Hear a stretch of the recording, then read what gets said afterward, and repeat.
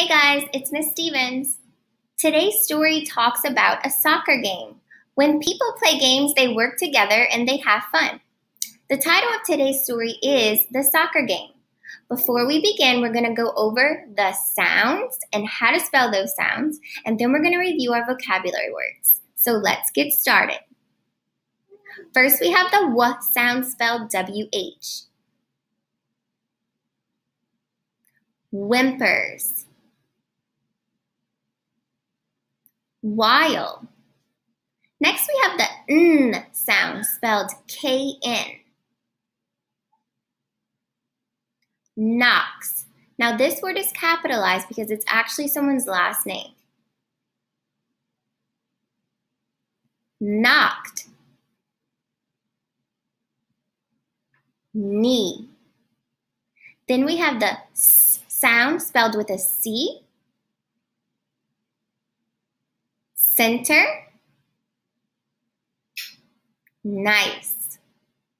And then we have our double consonant words. Soccer.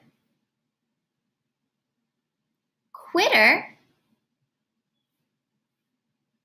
Winner.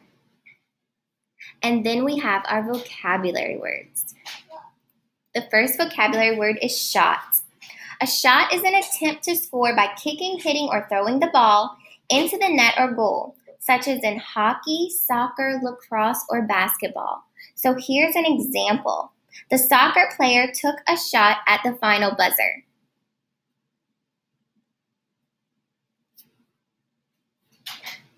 The next vocabulary word is keeper.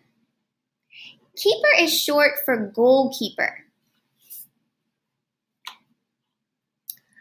Some people might also say goalie. That's the player who protects the goal to prevent the other team from scoring. For example, the keeper jumped on the ball to stop the goal. The next vocabulary word is skins. Skins means scrapes or cuts. So raise your hand if you've ever skinned your knee or your elbows. I know I have.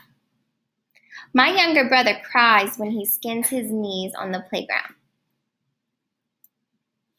The next word is pouts. So that's what this baby is doing right now, pouting. Pouts makes a sad face by curling out the lower lip. So can you show me how you pout?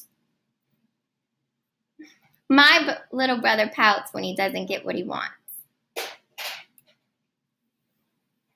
The next vocabulary word is wing. Now, this is not the wing like of a bird.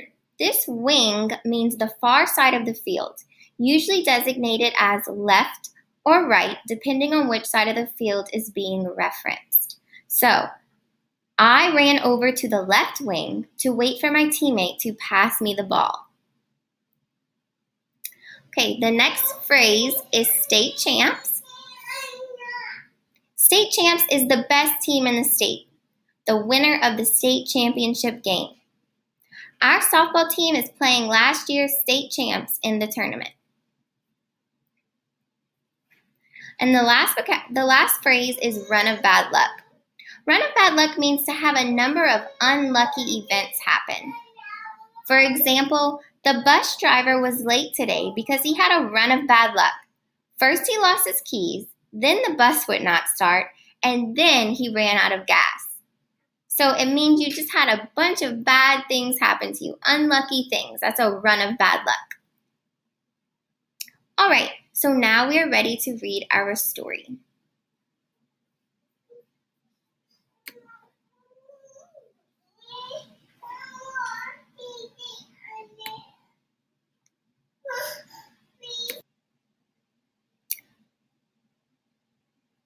All right, guys, so first, we are going to go to our table of contents,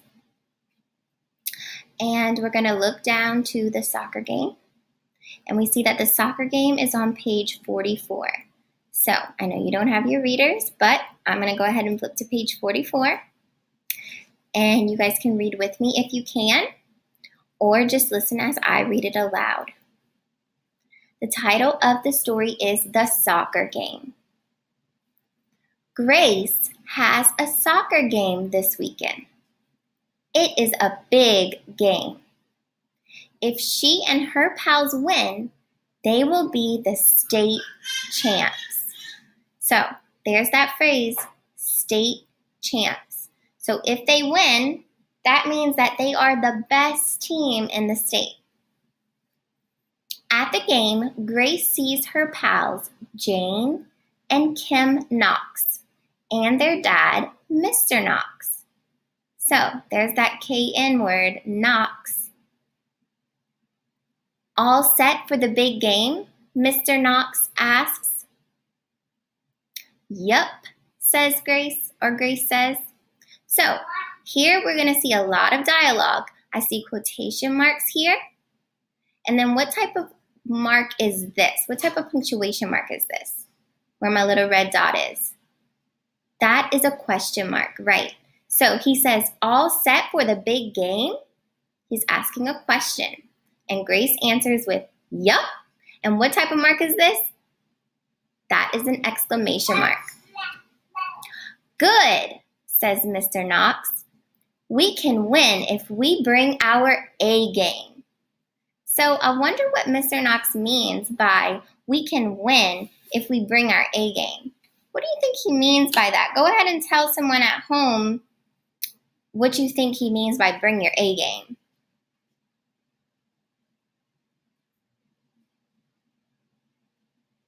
Very good. So what Mr. Knox means by bring your A game is to do your very best. So if they do their very best, he knows they can win. So here we are on the last sentence. It says, Grace and Mr. Knox slap hands. So they slap hands. That means that he probably gave her a what? High five. In the game, Grace starts off with a run of bad luck. Run of bad luck. We saw that phrase earlier. That means that bad things kept happening. She keeps missing the net no matter how hard she kicks. One time she takes a shot, but the keeper blocks it. One time she takes a shot, but the shot is off target. One time she shoots, but she gets knocked down and skins her knee. So there's her run of bad luck.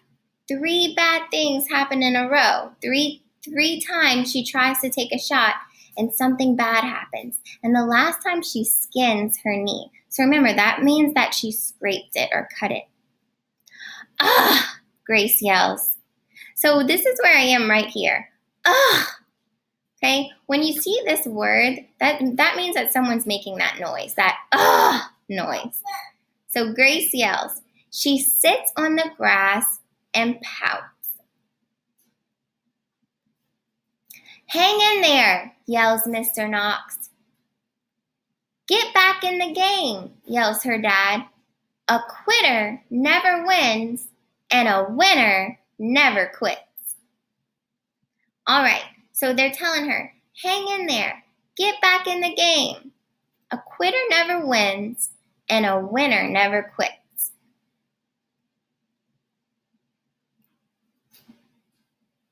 Grace whimpers for a bit, but then she gets up and brushes herself off. She runs and makes a nice pass to Kim Knox out on the left wing. Kim makes a pass back to Grace in the center. Grace has a shot. So that means she's able to kick the ball in the goal. She swings her leg. Thwack! This time her shot is strong and on target. It shoots past the keeper and into the net. So here's another sound. Thwack! So that's the sound of Grace kicking the ball, the sound of her foot hitting the ball. Here we are on this sentence right here. Yes, shouts Mr. Knox. Nice shot, yells Mr. Spencer. Kim and Jane and the rest of her pals run up and hug her. Jane lifts her up. While they are hugging Grace and jumping up and down, The horn sounds. Time has run out. The game is finished. Grace and her pals are the state champs. So that means that they're what? That means that they are the best in the state. All right, so I have some questions for you guys. So let's go back to the beginning of our story. Remember, you can always use the text to answer questions, and sometimes you can even use the picture. So the first question says, what will happen if Grace's team wins their soccer game? Who remembers? Tell someone at home what will happen if they win today. Well, we said if they win today, they're going to be state champs. And it says right here in this second sentence of the first paragraph, if she and her pals win, they will be the state champs. So there's our answer right there in the text. Next question. What does Mr. Knox mean when he says that the team can win if they bring their A game? So we already talked about this question. Tell someone at home what it means if you bring your A game.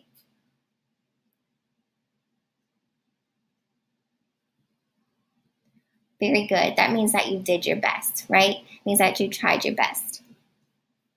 How does Grace do at the beginning of the game? Do you remember how she did?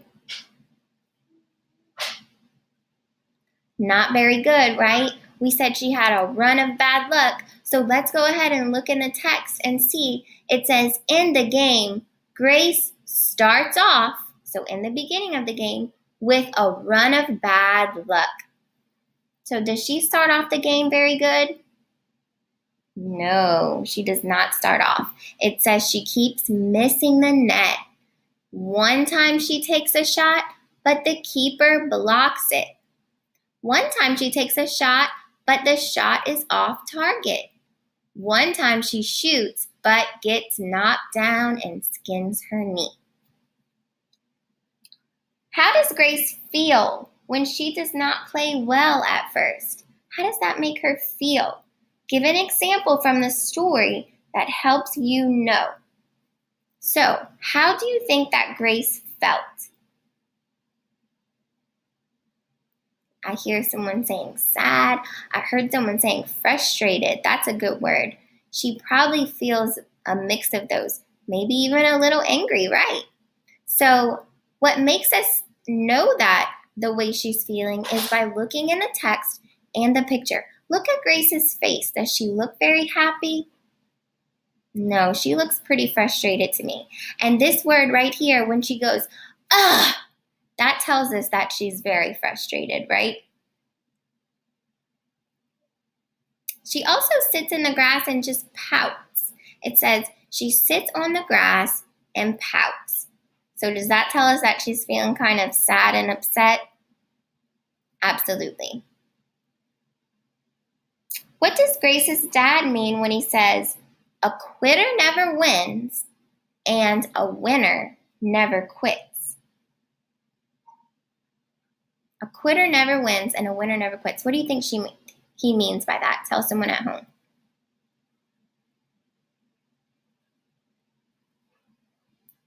Well, what it means is that if she quits, she can't win because she quit.